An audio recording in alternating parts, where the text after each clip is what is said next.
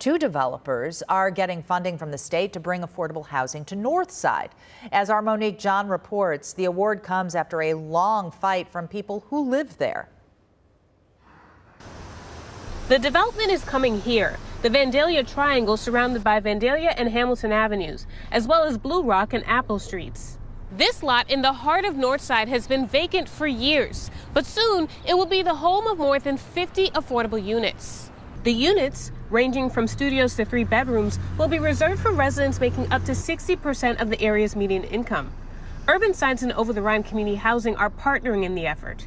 Bree Moss is the president of the Northside Community Council. They have been so receptive and have worked so hard to accommodate. Urban Sites and Over the Rhine Community Housing are receiving low-income housing tax credits from the Ohio Housing Finance Agency. The partners needed to receive the credits in order to buy the property from the current owner, PLK Communities, to create affordable units at the site. PLK originally planned to build market-rate housing at the lot, but residents pushed back. We are very excited because rental prices have gone up significantly over the last 10 years in Northside. This will restore some of that affordable rental property that we've lost and hopefully allow families who have always called Northside home to either move back into Northside or stay in Northside.